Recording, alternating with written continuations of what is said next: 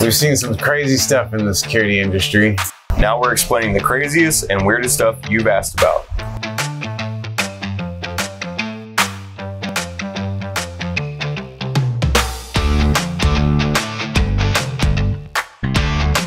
I had no idea Blade worked security. No, it's Blade from Wish.com. Or Sky Mall. I mean, look at this guy, dude. I'm kind of jealous of that trench coat. He even, I'm not gonna lie, that's a embroidered badass it. trench coat. I mean, the dude's got knee pads, he's got swords, knives. Oh, he's got another gun down He's got here. the Snake Bliskin scope on that 357 Escape from LA. Gold platinum, what is that, 1911. It's got a nice Bowie knife. Dude, this guy has everything except the kitchen sink.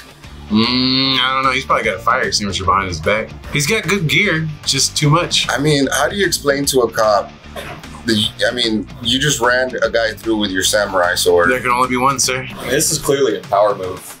You know what I mean? He's trying to intimidate, at the same time it would be just a complete joke enough to where people might take him barely serious. No, this is how security industry is a joke. Do you think he believes that he's that serious?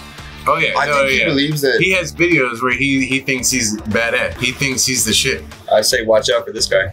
I say, that guy's a liability. He's only one person. What are you gonna do when 3 dudes pull up? Everything's more of a risk to himself than it is not. Every one of those items can be used against him, and clearly is not necessarily properly and thought out, methodically installed or anything. So, what we're there for at a bar, the whole point of security is keep people safe, maintain order. After it's over, everyone's drunk, everyone's having a good time, get them out, get them home. That's on them. With this guy, if everyone's drunk, you're an intimidating factor. So he's trying to intimidate people to leave and trying to intimidate them to do what he says. With people that are drunk, that's not gonna go well. You challenge the drunk guy, he's gonna turn around and buck up just as much as you are. Y'all wanna bump chest, and that's what this guy is trying to do, is make him seem like he's a god to everybody, and It's an ego thing. Yeah.